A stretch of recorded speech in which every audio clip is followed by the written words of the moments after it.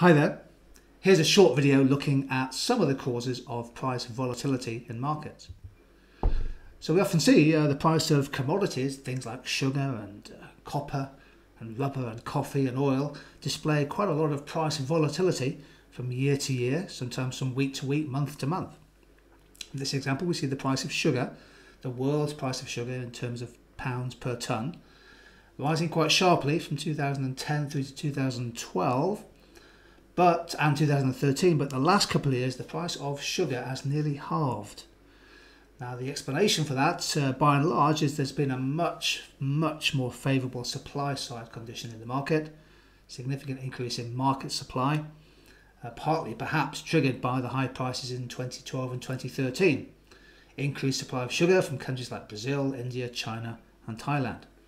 So you've had an increase in supply, but equally demand growth in the market has been falling, in part of course due to increased health concerns. And in the UK going forward there'll be a sugar tax on some sugary drinks, and who knows, the tax might be extended to other high sugar products. So a combination of fast growing supply and slowing demand growth has caused some price volatility in sugar. Now let's think a little bit about the analysis diagrams which could help you to explain price volatility. I'll take a couple of examples for you in this video. In the first one we could look at the impact of an adverse supply shock. So the example there could be extreme weather events which bring about significant falls in production. It could be drought in some markets, it could be flooding in others. It could be extreme temperatures which affect the supply, for example, of a farming primary commodity. The adverse supply shock causes a shift in supply from S1 to S2, and that drives the price higher for a given level of demand. The key revision point is that the supply shock will cause greater price volatility if the elasticity of demand for the product, PD, is less than 1. And I've drawn my demand curve as fairly inelastic. Of course, it depends on the size of the supply shock as well, but prices will be more volatile if the elasticity of demand is low. Here's a second example. In this example, we've shifted the demand curve out. So, for example, this could be due to speculative demand, people going into the market to buy up available stocks of commodities in the expectation that prices will go up. So, rising market demand could also cause a spike in the price, in this case from P1 to P2.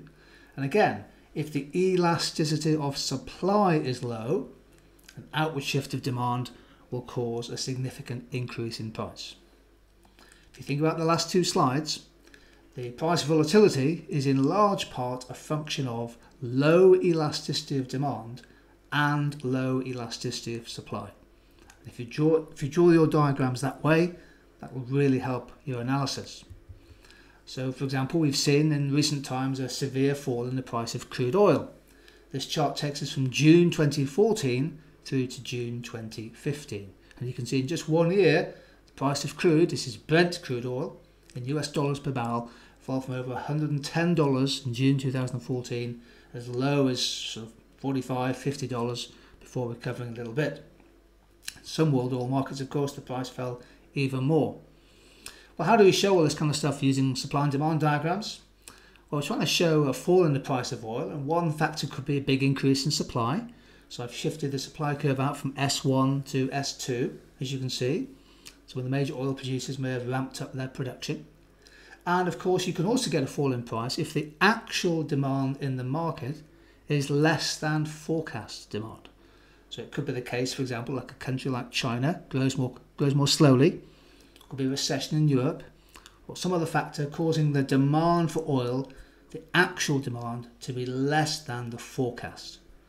So in my diagram, a combination of an outward shift of supply and a lower than forecast demand causes a significant fall in price from P1 through to P2. So that's been a quick short look at some causes of price volatility in markets.